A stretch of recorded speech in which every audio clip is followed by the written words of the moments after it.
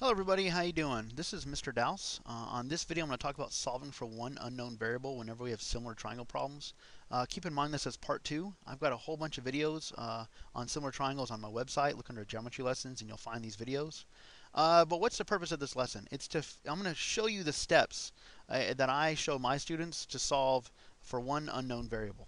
And let me read this first statement here. It says triangle JKL is similar to triangle PQR, and we need to find x. And so before we jump into finding x, I need to focus on similar. I automatically know these triangles are similar because the statement tells me they are. And so I know that these triangles already have these two characteristics, which are corresponding angles are congruent and corresponding sides are proportional. So I don't need to check to see if these guys are similar. I'm telling you that they already are.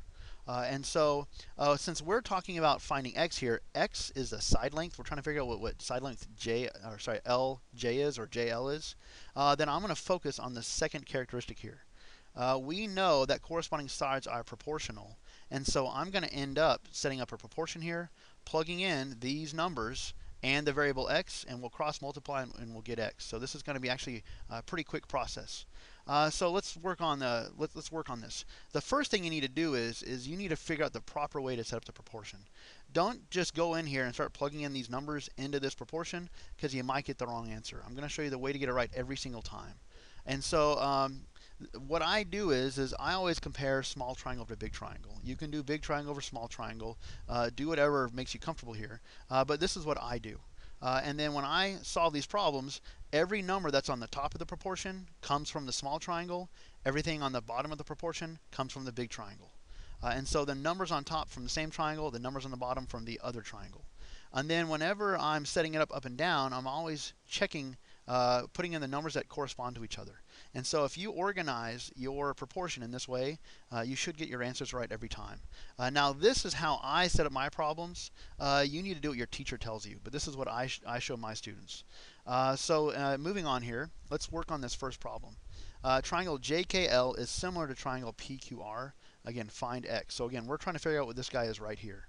And now I already told you I always do my small triangle over big triangle. And this is the small triangle here. This is the big triangle.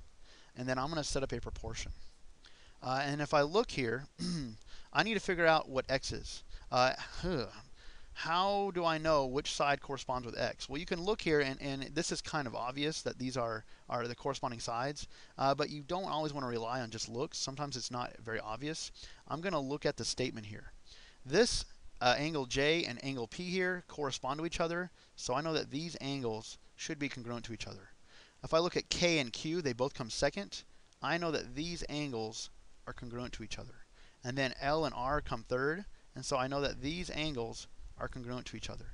And if I look at the angle relationships, I know for sure that opposite K is x, that's the two arcs. Opposite the two arcs of Q gives me 25.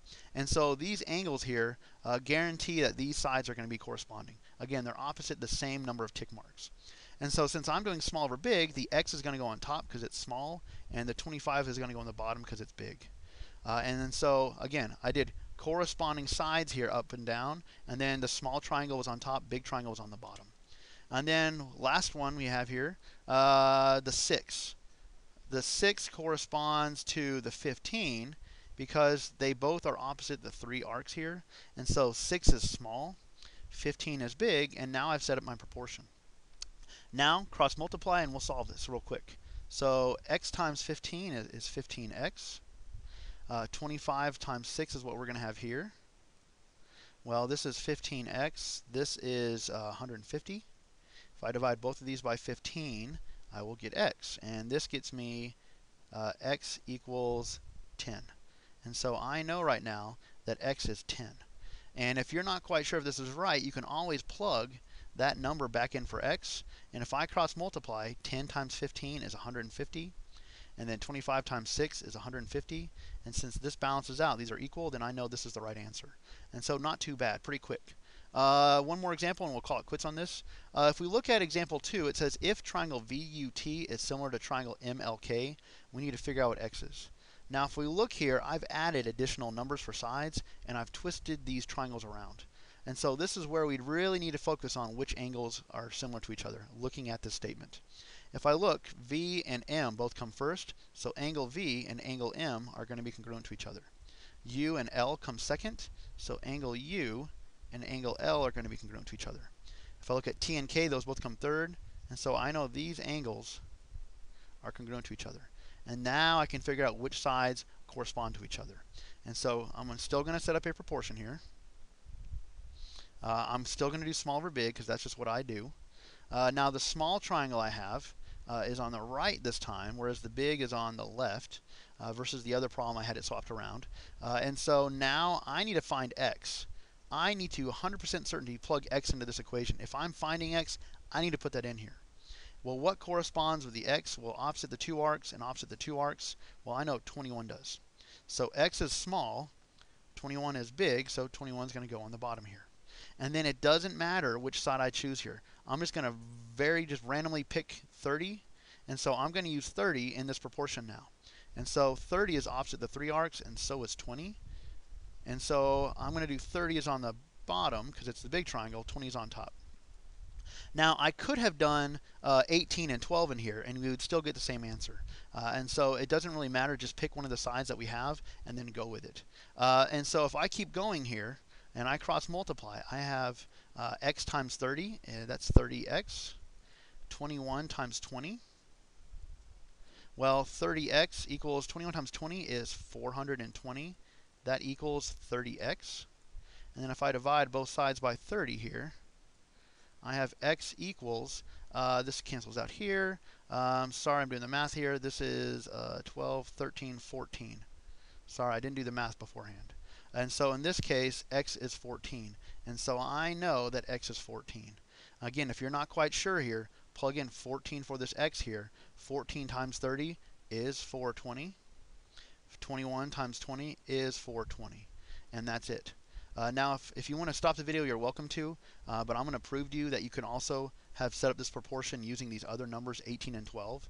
So I'm going to do small over big. I'm still going to use this x over 21 first, but I'm going to plug in these other numbers that I have here. I'm going to plug in this 18 and 12. So opposite the 18 is this one arc, opposite this 12 is the one arc. So I know that these two sides correspond to each other. And so 12 is on the small, 18 is on the big, and if I cross multiply here, we have 18 times x and 21 times 12.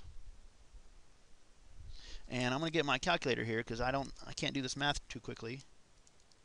And so I have 18x equals 252. And then if I divide both sides by 18 here to get x by itself, what is 252 divided by 18? I get 14. So again, I still got the same answer here. And so as long as you set it up this way, you should be in good shape. So with that being said, there you go. Have a good day. Bye-bye.